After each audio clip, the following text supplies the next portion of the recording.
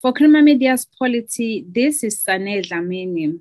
Joining me today is First Director of Public Prosecutions in South Africa, Bulelani Ngcuka, to discuss his book titled The Sting in the Tail.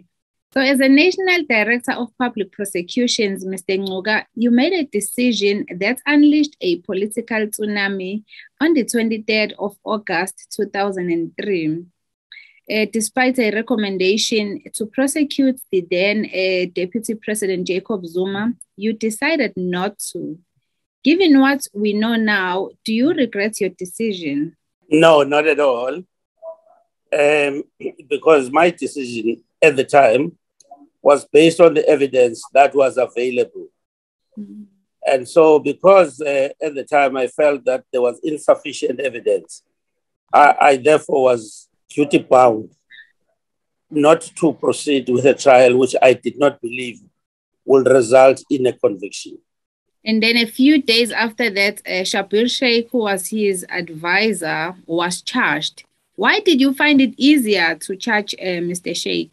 Because we had direct evidence that indicated Shaik in all the charges, hence he was convicted. Mm-hmm. In the case of Mr. Zuma, the evidence that we have was circumstantial. It was based largely on correspondence that was written by other people and not by him. And they were writing about him and claiming that he said things to them, and those people were not available to come and give evidence against him. And so it was then very dicey for me to proceed with a trial on the basis of that evidence, which I considered at the time to be insufficient.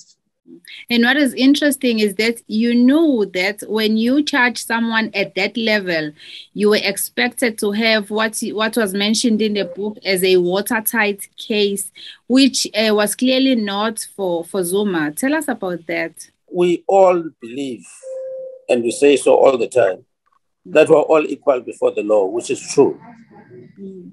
However, when you have to charge a person in the position of a deputy president of a country, you have to take those factors into consideration because you don't want to plunge the country into chaos.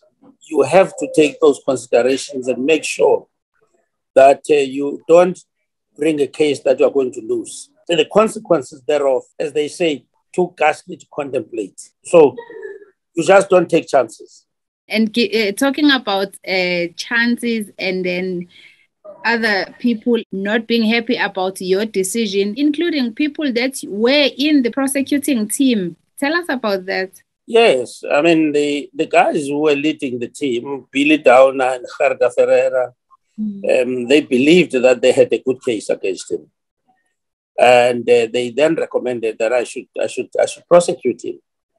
And I must agree to what they were saying. I reviewed their decision and I consulted a senior counsel at the time who agreed with my views in the matter. And so I communicated my decision to them.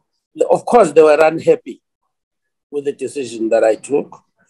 And I told them that when I make the announcement that I'm not going to charge them, I'm going to state that their view was that I should prosecute, so that they must feel themselves that it's not something that I'm doing under the table. I'm hiding it. I'm going to tell the world that their view is that we should charge him, but however, I disagree with them. And they accepted that. And they were happy, which is why then I went on to state, when I was giving the reasons, that although there's a prima facie case against him, was indeed there was. But that the case, I felt that it was not winnable. And on that basis, I was not going to proceed with the trial, which I did. I think that was the right decision at the time. I still think so now. And on a Women's Month, I think it is fitting for me, Mr. Ngcuka, to ask you to tell us how you kept supporting your mother after your father had passed on. My mother had always been there for me. At every turn when I had to take major decisions or something significant happened to me, She was there to support me. You know, when I decided that I was going to be a lawyer, my father was very skeptical, was worried about it. He went on to say that all good lawyers end up in jail. And he mentioned people like Nelson Mandela, Louis Mchizana, and said, they all ended up in jail, all the good lawyers. And he was worried that the same thing will happen to me. But my mother prevailed upon him and said, no, allow the child to do what he wants to do. And so when I started practicing, I went to Durban, which was an unfamiliar territory for me. Familiar terrain. She gave me a car. My first car, I got it from her. And so when I qualified, it then became just my duty to support my mother, which I did until the day she died. When I was in detention for the first time in 1981, I was detained under the Section 6 of the Terrorism Act and kept in detention for 8 months. My mother is the one who issued a press statement calling upon the authorities then to charge or release my son. When I was getting married, I decided to get married when I was in jail and I had no resources whatsoever. It was my mother and my wife's family who organized the wedding for us. I didn't contribute. I didn't even have a cent to contribute for my own wedding. And so when I was again accused of being a spy, it was my mother who mobilized a number of women in the Eastern Cape to come and support me. And again issued a statement saying my son was never a spy. So you see, I owe so much to her. I'm here today because of her. You were also arrested in 1977 when the students were protesting when Biko was killed while in police detention. Tell us how you were politicized. Well, I come from a place, Middle Drift, which is just outside Alice and Kinglamstown, which is on the foothills of the Amatola Mountain. And that is the area where we held the British for over 100 years. And that is where we went through probably 7 wars of resistance against the English. And so that area has been the hotbed of resistance throughout. And I was born in that area. And so the struggle came naturally to me. Now, in 1977, Steve Biko died in detention. He was killed, actually, whilst in detention. And we as the students decided to organize a memorial service for him. The authorities banned it. We decided to proceed with it nevertheless. And we held it at the Davis Stadium at Fort Hare. At that time, there was a prohibition on open-air gatherings. And so when we did, the police arrived and arrested us. They only arrested the male students. The females and the lecturers were released. We were taken to Fort Glamorgan prison in East London. That's where we spent probably about 2 weeks in detention. I'm glad I went through that because by the time I was detained in 1981, at least I knew what to expect from prison. We were lucky because the old Mr. Tanka was practicing in Aitutua in Transkei. He visited his son, Mpumalelo, and offered to bail him out, but Pumi refused and said, you can only bail me if you bail all the students. And there he did, which he did. And he paid for all of us, and we were then released from prison. I later was charged with the contravention of the Writers' Assemblies Act and we were sentenced to 30 rand to 30 days. And we appealed that sentence, and on appeal it was converted to a caution and discharge. And in the book, you also tell us about, I feel it was maybe one of your proudest moments, Mr. Ngcuka, when you met Nelson Mandela while he was still in prison in 1989. You were part of a delegation that was including anti-apartheid lawyers like Ubabu Pius Langa and Azaka Charles. What was discussed that day? Matiba briefed us about the discussions that he was having with the government.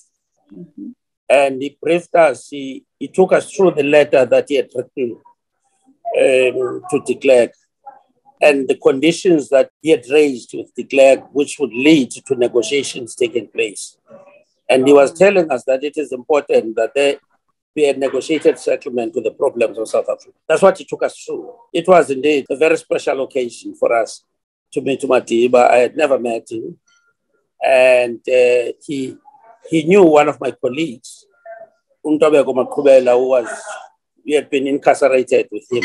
He also knew the fact that the year before, in 1988, I was the chairman of the Mandela Birthday Committee. We celebrated his 70th birthday, and I was the chairman of that committee in the Western Cape, and I ended up being detained just for organizing his birthday. And so he thanked me for that and laughed at the fact that I was arrested just for organizing a party. And in the book, you also speak about your detention after the funeral now of Griffith Mxenge. That time was lonely, but you befriended some guards. And while I was reading the book, it became so interesting because you managed to get away with a few things while you were detained. Would you mind sharing that with us? Yes. You know, I was arrested on a Monday, 30th of November, 1981. And I was interrogated by the police that day. And of course, I denied everything. And then as they were interrogating me, it was easy at the beginning to say no, yes, I don't know, no, yes, I don't know. And then when it came to the crunch, and all the time I had my hands in my pockets. And when it came to the serious questions, I took my hands out of my pockets and the police noticed. They say, yeah, ne? And I realized afterwards that was a plan on my part because I gave a signal that I knew what they were talking about, but I was just denying it. I got to my cell. I was so tired. I had worked the whole week making arrangements for GM's funeral. So I got to my cell. I slept the whole night and the whole day. On Wednesday, one of the policemen came in, a uniformed police guy, whom I recognized because as I was practicing in Durban, so I was meeting these guys. So he came and I saw him and he immediately warned me that there were microphones that were set in my room and that we mustn't talk. Whatever I say to him, he must be in writing. And he gave me a pen and I wrote a very simple note. I said, he must take to my wife. Gave him my wife's address, said, simple note, said, look, I'm here, I'm fine, no problem. And the following day, he came back with a response from her. And then that started a channel of communication. And by then I was just working with this guy, you know, and he was very great to us. And then we used him to communicate with my fellow prisoners. And then I got to know what it is that the police knew and what they wanted from us, which then helped me. By the time they interrogated me, I was on top of my game, no longer with hands in my pockets. And some of your fellow prisoners was Pravin Gordhan, who was not too far from your cell. He was adjacent to my cell, yes. We spent a lot of time together. We would talk to the police officers who were looking after us, the uniform one. They will open our doors and then we can talk to each other, though we were neighbors. So we spent a lot of time together with Pravin. But he was later released before me. And while you were also there, you found out about Dr. Neil Agard's death while you were also there. Tell us about that time. I didn't know personally Neil Agard, but we heard from the grapevine that Neil Agard had died. He died in detention. And so we decided on our own that we'll go on a hunger strike and demand that we be released as well, which we did. We spent a number of days not eating. And we are also demanding to be visited by our families, which they allowed. Out of the blue, my mother and my wife came to see me. which was great. And then, of course, we called off the hunger strike because we couldn't have a hunger strike indefinitely. And that was my first experience of a hunger strike. And lastly, Mr. Ngcuka, as a person who has also played a pivotal role in our country's first democratic parliament, how do you feel about the African National Congress members who are now fingered in corrupt dealings that have crippled the country's economy? I feel very bad about what's happening in my organization. I feel very bad about what's happening in my country. But you know what? This is my country. This is our country. We have nowhere else to go. We've got to fix it. We have a responsibility to ensure that we fix our organization and we fix our country. And it requires all of us, just as we did during the apartheid days, to mobilize all of us to do the right thing. We cannot sit back and fold our arms and say, this is the problem for Cyril Ramaphosa, that he must fix all the problems of this country. He can't do it. We can. If we all work together, we can. It's only the ANC that can solve the problems of South Africa. There's no other organization that is capable of doing so. You might not believe it, but that is the reality. You might not like what I'm saying, but that's what it is. And therefore, all of us must put our shoulder on the wheel and make sure that we take our country forward. We have a great country, huge possibilities. We have lots of responsibilities, lots of challenges, but we can solve them. Working together, we can solve them. That was Mr. Bulelani Ngcuka in conversation with Polity about his book titled The Sting in the Tail.